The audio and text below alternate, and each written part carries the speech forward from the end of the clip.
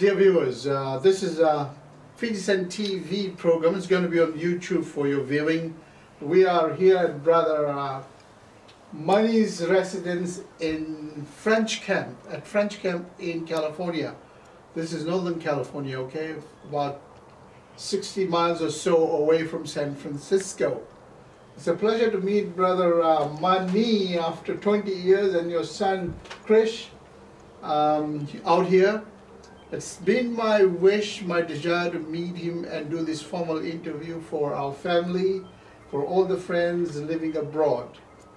Particularly this one is for our brother Mani, Anil Mani in Melbourne. Yes. Right? Yeah. My brother, Bimbo, known as Bimbo. Right. And the brother we're talking about, Anil, he worked with me as a police officer in the 70s at Lambasa police station, where I was a police sergeant. So we'll talk more about it, but let me hear more from Brother Mani. Brother Mani, tell us, how long have you been here in the United States? 33 years. I came to United States in 1982, and this is 2013, so almost 33 years. 33 years. Now, we grew up together in Rifle Range Lautoka, right? Yes, that was childhood, a long time, the good old days. And who else do you remember from the village of Rifle Range? Especially you, Mr. Anif, Koya, were a very close friend of mine. I would say a family friend, right. Just like a family, more than a family. Good old days, we did a lot of things together.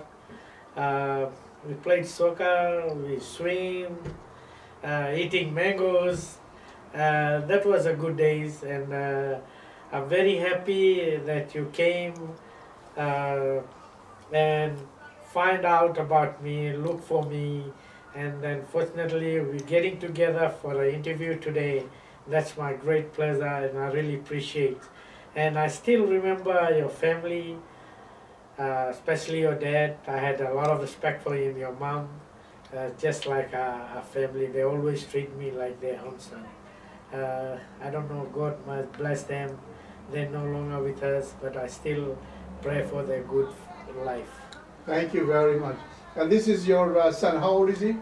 My son Krishna Mani is 13 years old. Okay, and you go to what, high school now? No, I'm still in the elementary school from K through 8th. So you're in the 8th grade now? Yes, at French camp. 8th grade is 11th grade in back home in Fiji. So you're up there.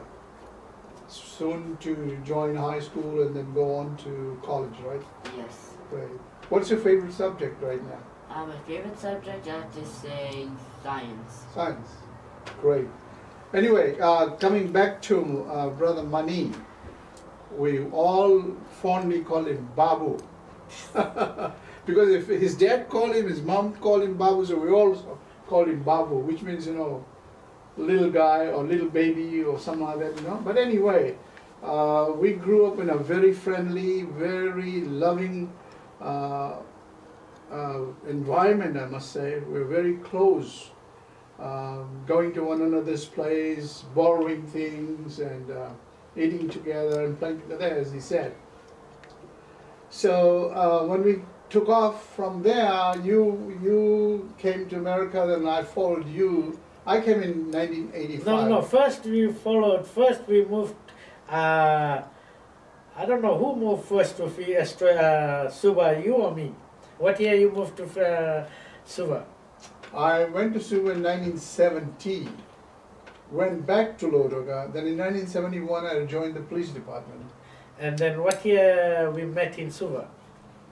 I think it would be around late 1970 or early 80s maybe. Yeah, I think you went first, and then I think I followed you, and we went to Suva, and then you was in the police force, and I was a cab driver, bus, and then I joined the company called William and Gosling. And I was a truck driver there, and then we built a relationship. You had a family, you was married that time, and you had a family, and I was single, and then after that we lost connection, and then you came and I moved to United States, and you came United States. I don't know, somehow you tried to figure out where I was, and then you finally found me after 20 years, and then you're doing this interview. That's the biggest trust, what do you call, treasury in my life. I would never thought I would see you again and try to go for those old memories, good old memories that I will never forget. Until today, I'll never forget Rifle Range and Lautoka, the country where is made my fortunes. And I came here, and I still love Fiji, and I still love all my old friends. Thank you so much for sharing that. And quite right, you know, I mean, when I met you in Suva and then we departed, actually when I met Anil, your younger brother, that really made me feel very strongly for you, because your brother turned out to be such a nice police officer, so obedient to me. And all I had to say things and he will do it, you know. And when I did a major investigation, it was a very major investigation, I picked him as one of my team members. He did an excellent job with us, and he always reminded me of you. Very nice of you. That's to talk so highly about my brother. He's capable for that. He's a very good, till today, he's very proud of himself, always did good job, and he's very succeed in his life with a family, and he still respect me, still is with me. He always call me, and especially he always asks about you. But when he came here, we tried to contact you somehow. That time I didn't have your number or anything. So he really wanted to see you. But anyway, I'm very proud to hear that you're going to Australia and you two gonna meet again. Then you guys gonna remember the good old days, what you people have done in your life. I heard a lot of stories about you guys. I heard one case I think you people did in Lambasa. He came here, he was telling me that in the night you people used to run over the mountains or chasing people around, and that was very exciting stories I heard. So it's good for you, good luck, and I think you're gonna go have a good time with him and tell my love and regards to him. Sure, sure. Even if I don't meet him, I'm going to contact him, and even before I leave, I will call him up, and if I can exchange his email, I will do that. But you know, one thing, that the fact that he was from my village, the fact that he was your brother, made me so proud to work, keep him as part of my team. And I used to brag everybody, hey, you know, this guy is from my village, from my city, from my town, you know. And so everybody was amazed. Went, how did you guys do this case, man? So anyway, that was that's a great memory still in my mind. And you know, I wanted to talk a little bit about your parents. I want to say a little about your dad, especially. He was a disciplinarian man. Yeah, he was a very disciplined. I'm very proud to have. He taught me because I was. He always wanted me to do work properly, and he was always after me. And he taught me a lot of things. He taught me how to do business, and then he taught me how to.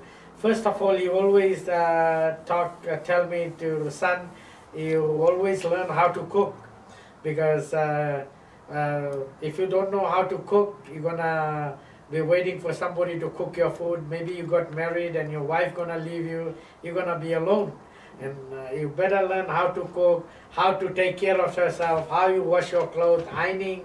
And like you know, Mr. Neef, my father, the way he was dressing, I know you always admire about him. And that was the old days, you know, we didn't have those electricity to iron the clothes.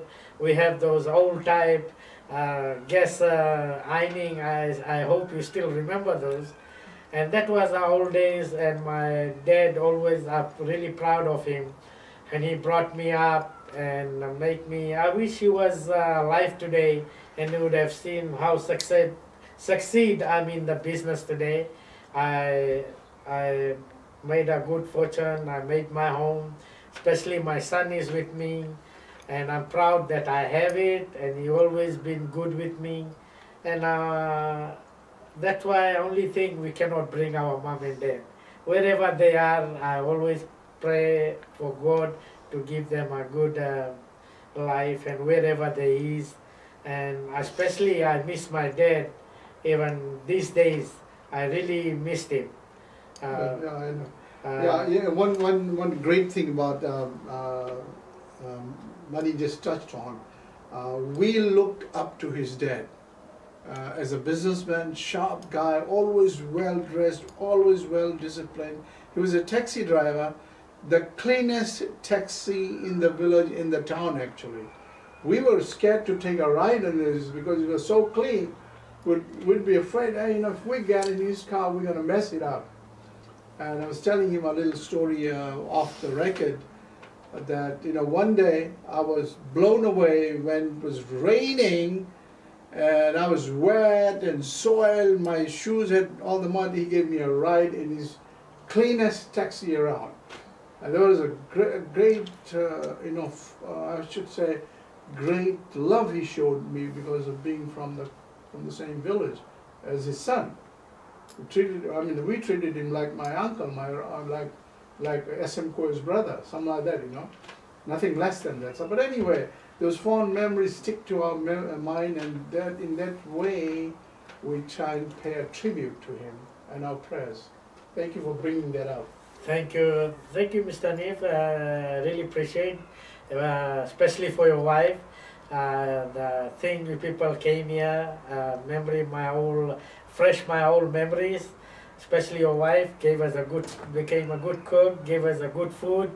We enjoyed the lunch, and I pray God to you guys to have a good future, and God bless you guys. Thank you very much. The fact that I came out here, I was dead serious.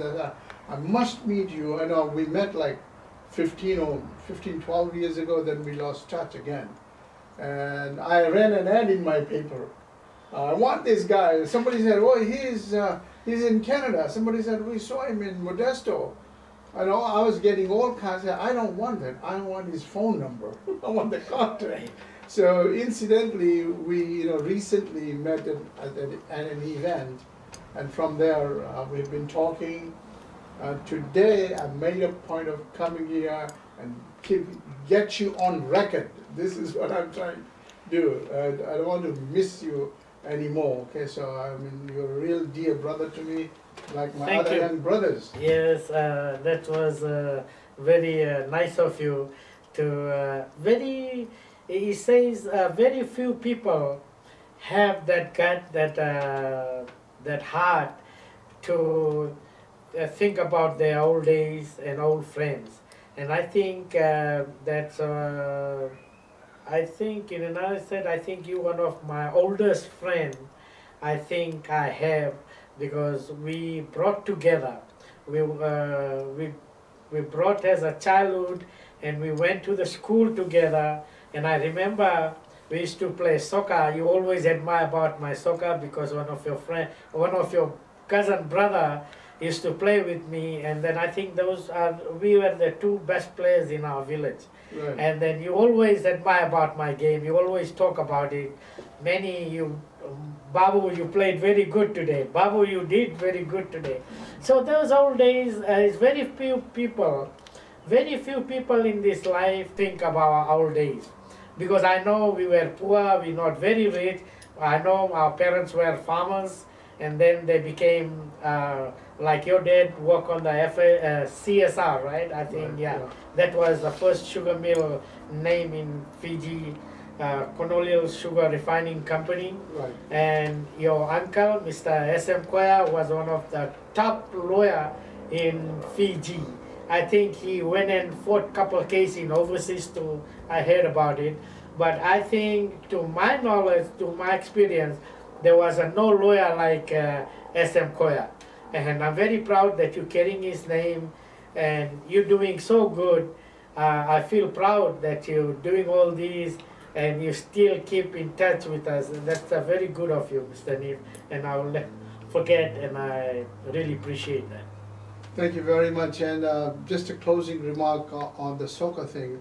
I was never I was a bad soccer player with them. I was their enemy in the soccer.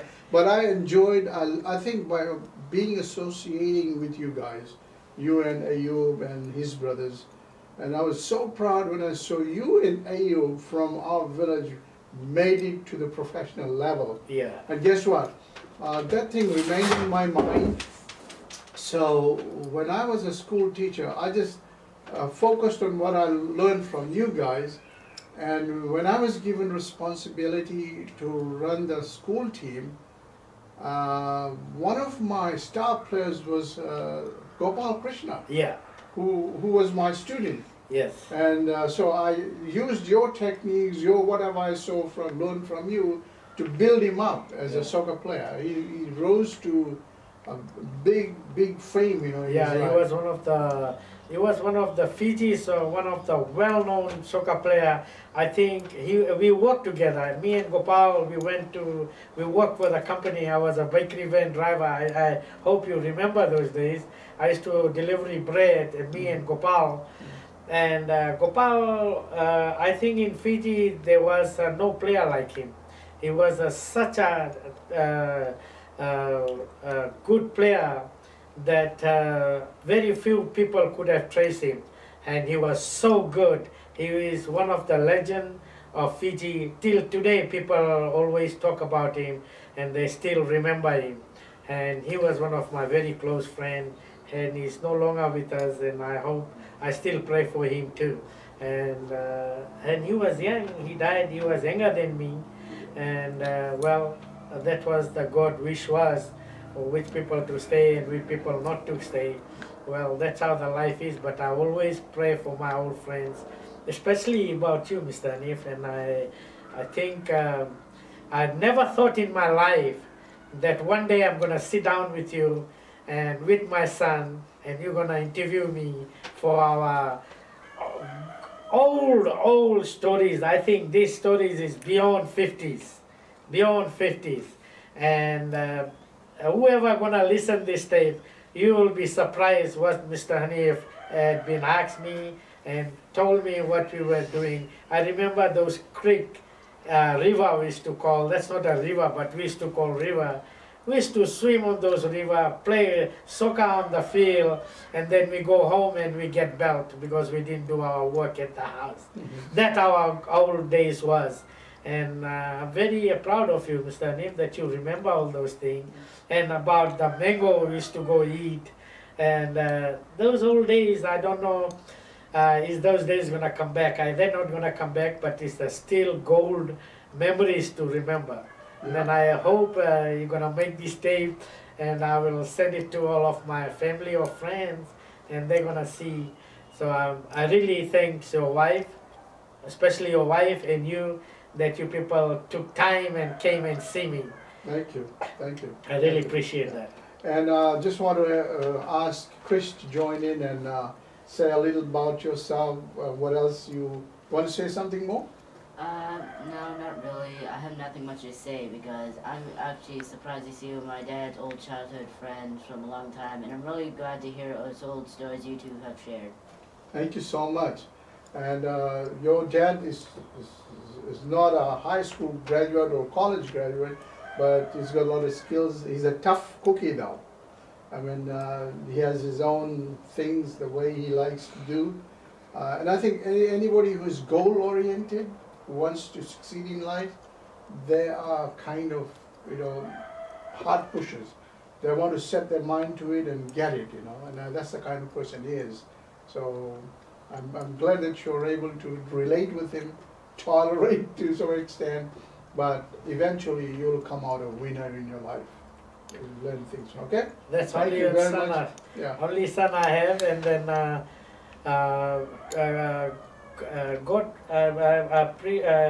really thanks God that He gave me that image and that power that I came in business. I am a very successful businessman.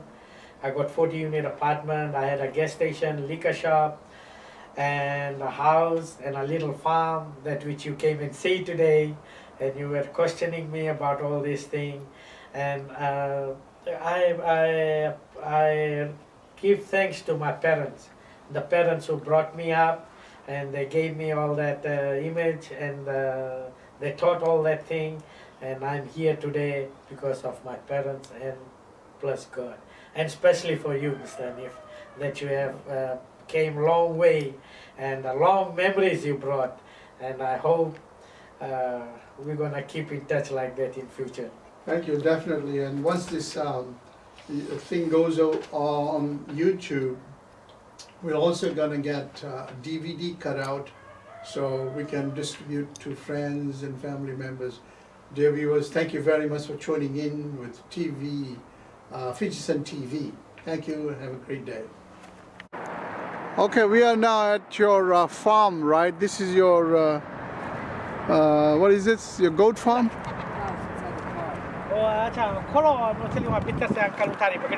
Okay.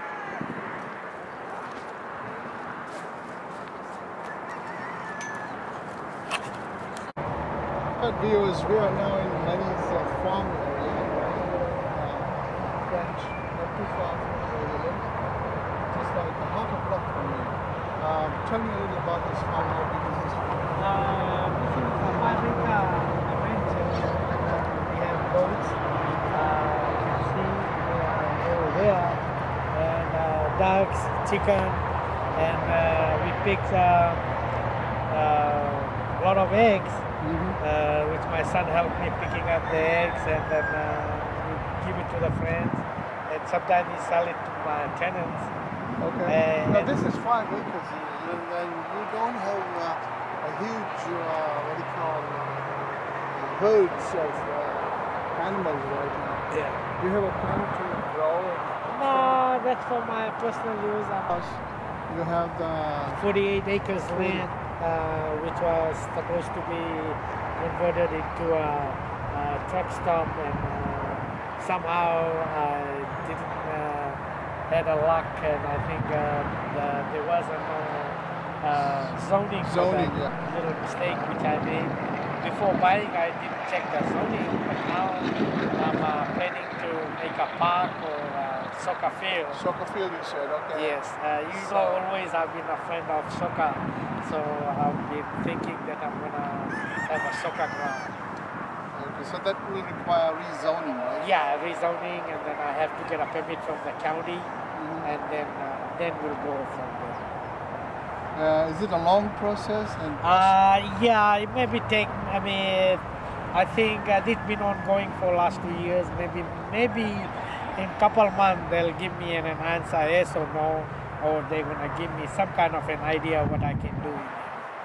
Okay, great. And again, man, congratulations. I'm so proud that you're from my village. You came from Fiji and you made it here. You were so successful, and it's a reason for us to, what they say, follow and copy and emulate you. So I'm really proud of that. Thank you, Mr. Hanif, and thank you very much that you have took some time for me. You and your family, I really appreciate that, and I think in future we'll be seeing each other, and maybe one day you're gonna come down here. We might, like as your wife said, is like some ducks, and you like goats, and maybe one day we slaughter one goat, and then halal some goats, and we can have a little party, I think. Sure. Maybe next Eid we can celebrate. Yeah, that would be a great thing. Okay, so we'll go there and look inside the apartment. Yeah.